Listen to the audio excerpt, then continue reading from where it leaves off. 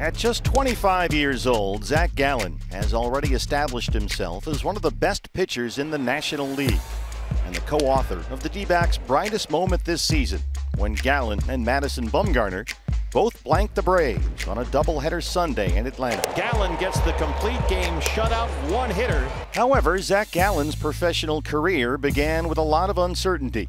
He fulfilled a lifetime dream when he was drafted by his beloved boyhood team, the St. Louis Cardinals, only to be traded to Miami a year later. Shortly afterward, Gallen was traded again, this time to the Diamondbacks. Gallen grew up in New Jersey and finally stopped feeling like a baseball nomad only after arriving in Arizona. That's when he met the GM who just traded for him, Mike Hazen, a Boston native who shares Gallen's East Coast sensibility. I remember the first time I met Hayes, he was sitting in Torrey's office and he's drenched and sweaty in a Chipotle bowl, and he goes, and I'm like, all right, that's interesting. And he goes, he said, I just traded my #1 prospect for you. Don't screw this up. That sounds like Hayes. And in that moment, I said, this is exactly where I need to be. This is there's no other spot where I need to be. Why? What made you say that? Just because, like, I could just tell the Northeast. Like, I didn't even know he was from the Northeast. That, like, I just was like, this is my kind of guy. Like, I'll go to war for that guy. Really? So when you get that from an organization, when an organization articulates that to you and says, hey, we traded for you, this is what you can be, what does that do for you going back toward the Diamondbacks? Like, how does that make you feel about the organization? Yeah, no, it was an awesome feeling.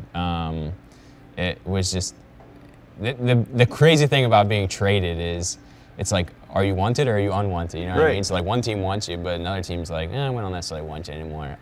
So yeah, it was at that point in time in my career was a crazy, just because I'd been traded twice now in 3 years. So it was like, all right, well, I mean, is this going to be the norm now? It's like every 18 months I'm going to just bounce around. What did that do to your head?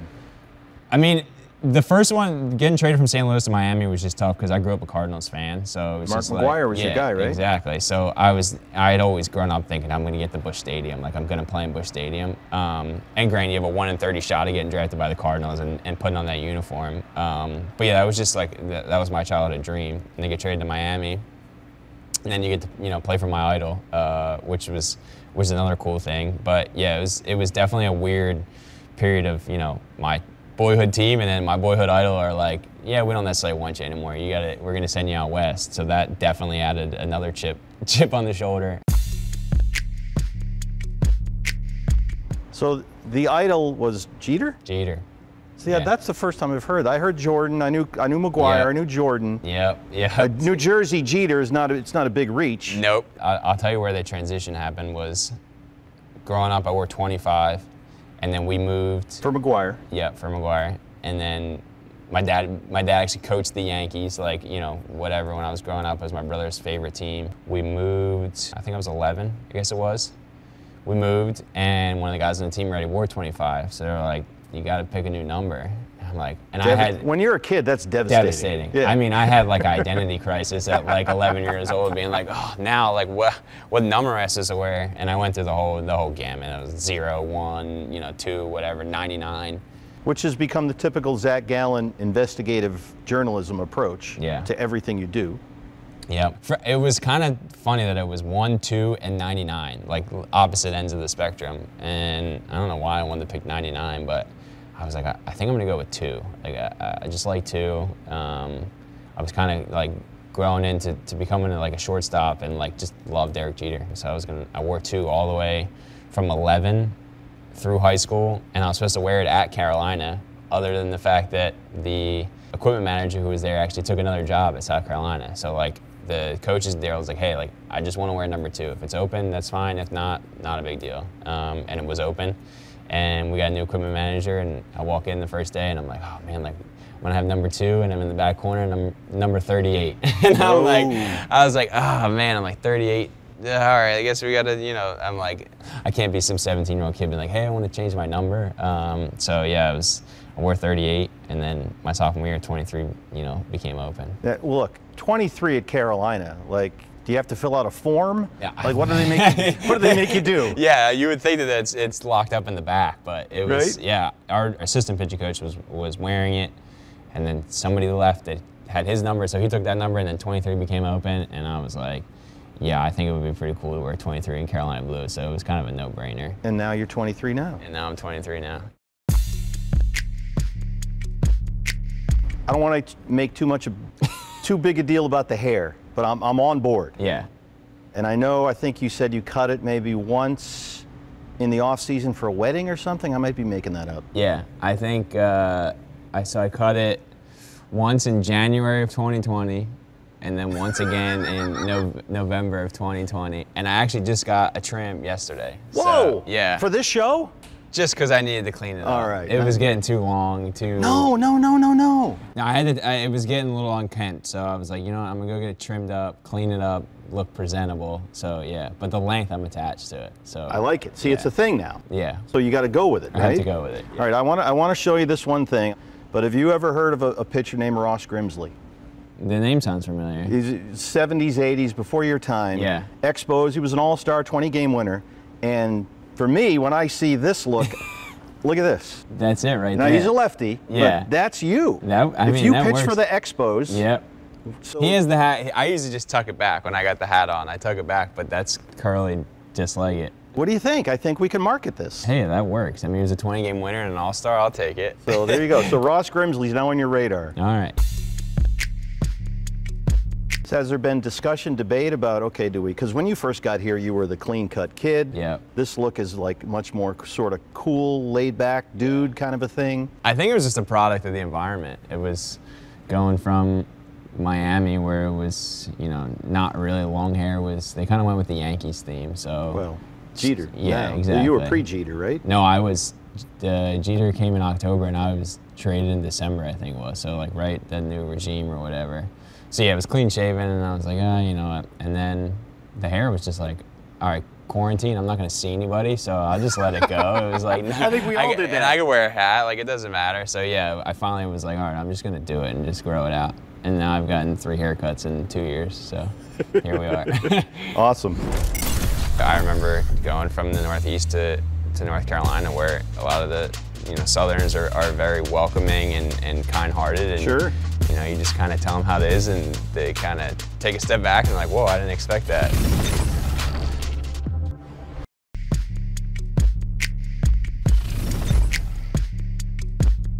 We haven't had a lot of great moments this year. It's been a tough season. You've had a tough season with the injuries, but you were part of maybe the best day of the season in Atlanta, that April 25th, the back-to-back complete games in one day, you and Mad Bum. What do you remember about that day? Yeah, that was a crazy day. We got rained out, I think it was. So that's yeah, why we the had day the before. doubleheader. Yeah. So I was under the impression that I was going to pitch the second game. So I'm thinking, all right, get my routine, come in, and whatever inning it was, and then Hergy calls me and he's like, "You're actually starting the first game now." I was like, "Oh, okay, that's fine, whatever." So through the first game, and I didn't even know like the no hit. Like when Cole dove for that ball in the outfield, I was like, what's he diving for? Like, not even real. I told him that in the dugout, and he was like, I was leaving it all out there for you.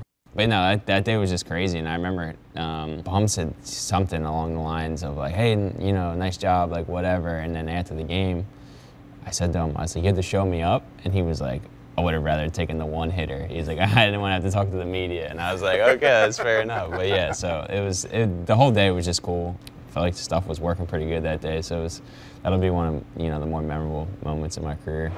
Gallen gets the complete game shutout, one hitter.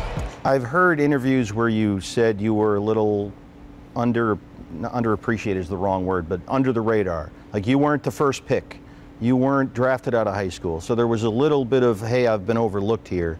What did you do with that? That's kind of mostly where a lot of the fire comes from. And I mean, I don't know if this is just how I'm wired, of like just thinking I'm better than what I actually was, or whatever it was. But yeah, just growing up, I'm like, I went against that guy, or I faced that guy, and I won that battle, or whatever it was. So for me, it was kind of like, the size, the velo, it all just kind of played in the factor of being under the radar.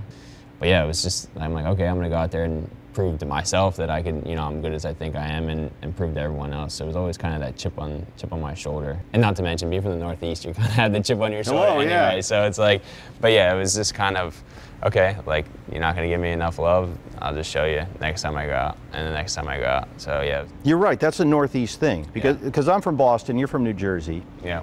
People will ask me where I'm from, and I'll say Boston, and they'll go, oh, well, that explains it. I'm like, whoa, what? Like, do you get that out here? Not as much here. I got it when I was in college. I think I was a little bit more, I don't know if I'd say rough around the edges, but more of just kind of like, I'm gonna tell you what I think, like, not necessarily mince words.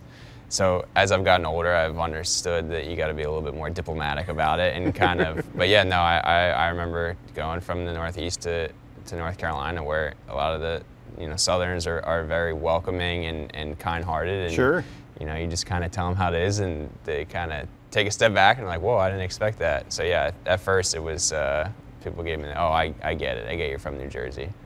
Yeah, like, okay, now we understand. Yeah. So what is Summerdale like? Small town. It's very blue collar.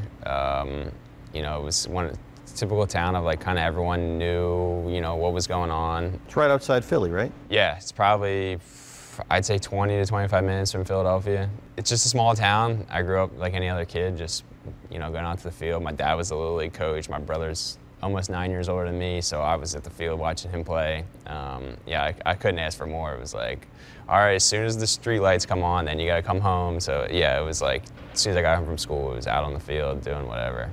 That's the universal signal out east, right? When the sun, in the summertime, yeah. Oh, lights are on, gotta get home. Yeah, and then depending on, I guess, with like daylight savings time or whatever, the lights would go on a little bit earlier, so then you'd maybe get like an extra hour. And then my dad had this, well, still does, I imagine, this super loud whistle. So like anywhere you were, like kind of in the neighborhood of, he would whistle, and you kind of, your ears would perk up, and then he'd whistle again, like, okay, that's my time there, I gotta go home now. So yeah, I mean, he'll still do it to this day. He'll just kind of give me a little whistle, like, you know, to let me know he's at the game or where, you know. Oh, really? Yeah. That's kinda, cool, so yeah. you can hear it out there. Yeah, not as so much anymore, but when I was in college or in high school, he would just like give me a whistle, like, you know, whenever it was, you know, one of the, like in between innings or something like that, just to let me know he's watching. That's cool. Yeah. What do they do, your parents? My mom is actually an office manager and personal assistant for a law firm, for the senior lawyer. And my dad actually works at UPS. He's coming up on retirement here, and I think in the next year or so. He's been there a while. So they've been awesome, super supportive, and made this whole thing work growing up of, you know, with not much means, but, you know, knowing that this is something I wanted to do. So they were like, hey, we're gonna make it work. So does that carry over now? Because a kid that grew up like that suddenly is in the big leagues, so now I can get whatever I want. Do you still adhere to the old principles? Yeah, I definitely still live, you know, like I'm on a minor league budget. Granted, there'll be some things that I'll splurge on and whatnot now, but no, I still kind of just live pretty frugally, I guess you could say. Although, I will say, those are pretty awesome.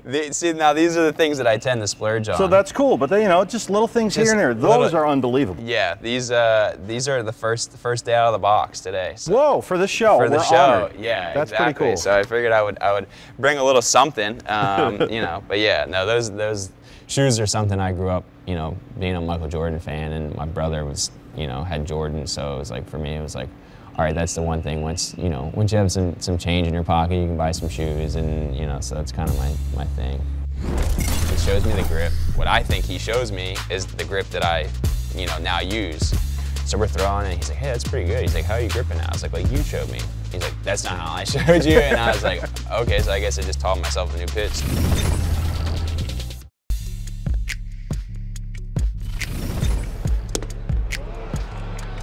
So how did you first discover that you were pretty good at pitching?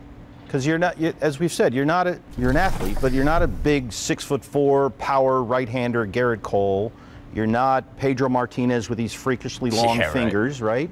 So when did you first like pick this up and go, hey, I can do some things with this? To be honest with you, I don't remember. It was so long. I think I've just always had a knack for pitching, really. It's just growing up on the field, trying to emulate everything that my brother and his teammates and his friends did, of being like, I want to do that one day, I want to do that. My fingers weren't big enough, and I was learning to throw. How did you, when you were a kid, now we're picturing your hand at so it'd be 8, like, 9, 10 years this, old? right? Yeah. So growing up, like, you know, my fingers weren't big enough, so it was kind of just throwing a two-seamer. Yeah, so like your normal two-seamer obviously is like this, standard, I guess should say, but my fingers weren't big enough, so we had my dad had somebody come help out with practice one day, and we were talking about, you know, two-seamers, and I was like, you know, it feels a little weird, so I'm gonna try this. And then as my hands got bigger, it just started to feel more comfortable of having those 3 fingers just down the train tracks, I guess, as you could say. So it's like a 3-finger two-seam. Yeah, and like a lot of people were like, oh, is it a circle change? Because like, but not really. It was just. So is that the change-up grip right there, right here, now? Yeah. So there was one day playing catch with my dad. I was probably no older than 10. This had to be 8, 9 years old. And I just grabbed it and I was like, this feels kind of comfortable, and just started throwing it. And since then, it was just like, I forget what it was. I brought it to practice one day for like AAU practice, and my coach was like, that's pretty good. Like, what, you know, we're gonna start throwing that more. And then, you know, as I got older, it was just, you know, trying to develop that pitch. Swing and a miss. There's the changeup. Strikeout number 4 for Zac. I know that the changeup is, in a sense, the signature pitch, if there is one. You throw so many, but I know the cutter is one that has constantly evolved for you, and at times has been a really important pitch for you. Yeah.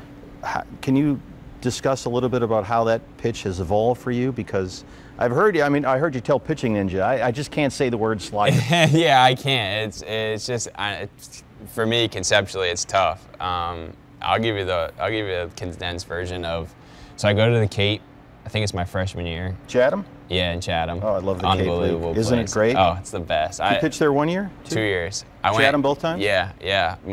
The first year was my first year in college baseball, and threw the most things I've thrown. Like, just, I was exhausted, and, you know, whatever. I said to my mom, I was like, I'm kind of tired. Like, I could like really use a break. I'm thinking I'm gonna get, you know, my first summer at home or whatever. And she's like, this is something you've always wanted to do.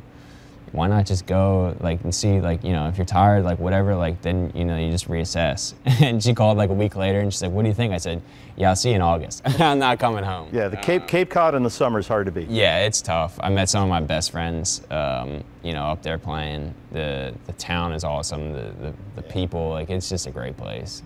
But one of the guys on my team, Paul Cavelli, he actually played at a D2 up there, Franklin Pierce. New Hampshire, yeah. Right? We were playing catch one day, and I'd gone up there with, as I like to call it, in my freshman year in the ACC, I had 1.5 pitches. I had a fastball, and then either a changeup, a slider, or a curveball. Like it was always just heater, and then, you know, just figure out what else we got. And I learned very quickly it was tough to do that in the ACC with one pitch. So I'm up there, and he's throwing this, you know, what he called was a cutter, and you know, how do you grip that? So from like 60 feet away, he shows me the grip, and what I think he shows me is the grip that I, you know, now use.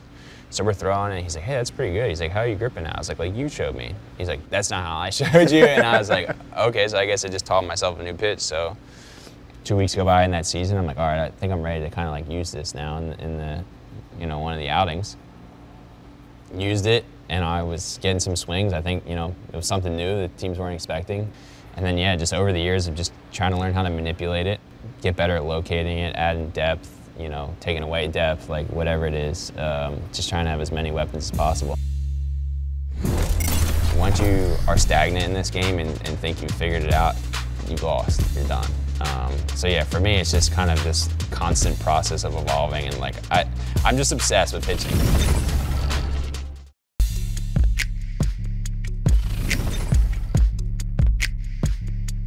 My impression is that you're constantly in and talking with Tori and Hergy.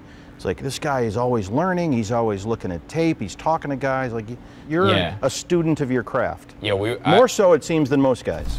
I think for me, it's just like, I love pitching and the craft of pitching. I think probably the biggest thing and the most down to the core reason would be, people always talk about, you know, hate to lose more than you love to win type of deal. For me, it's like, I hate to suck more than I like to be good. You know what I mean? So it's always like, if I can keep evolving, that's the ideal for me, is being like, okay, you know, I might see the Dodgers on, you know, whatever day it is, August 1st, whatever, let's pick a random day. Right. The next time I go out there, I wouldn't mind having, you know, let's say it's a month later, having another weapon and, you know, having something that they're like, hey, the cutter's got depth today, or he's doing something different. So for me, it's always just trying to evolve. So you're looking for new weapons all the time? All the time. And like, I think the biggest thing, and Tori and I talk about this a lot, is like once you are stagnant in this game and think you've figured it out, you've lost, you're done. So yeah, for me, it's just kind of this constant process of evolving, and like, I'm just obsessed with pitching.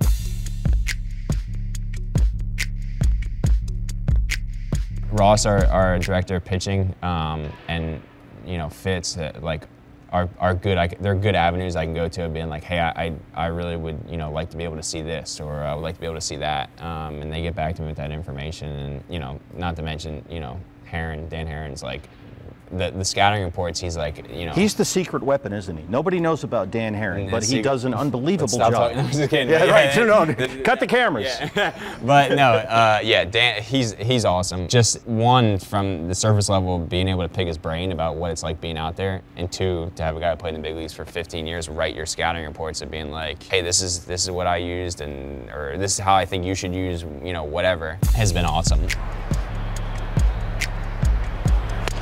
And Fitzy, I mean, most guys, here comes the MIT guy with the computer. Some guys might run away, but you're like, oh, let's get into it. Yeah, exactly. But Fitz is not your typical. You know, he's like, Fitz is actually the first guy I met when I got traded here. He's the one that picked me up, took me to Salt River to get my throw. Oh, that's funny. Yeah, he took me to Chop Shop to get some breakfast, and then took me around Salt River just to show me what the deal was, and then just talking about, you know, different things. And he's the first guy here that really instilled that like confidence of being like, hey, I like really think, you know, you have a shot to do something, you know, really special with your career. Like the first thing when I got here with Fitz, we sat down in the coach's conference room, and he was like, this is what I see when I looked at your stuff before we traded for you. And he's like, and this is what I think it can translate to. And I'm like, okay, that makes sense of whatever I'm doing is working, and you're gonna just be like, hey, let's just keep doing it, let's get it better, let's get it better. So yeah, I think it was just mostly just that validation of, hey, I think we could do something really cool here.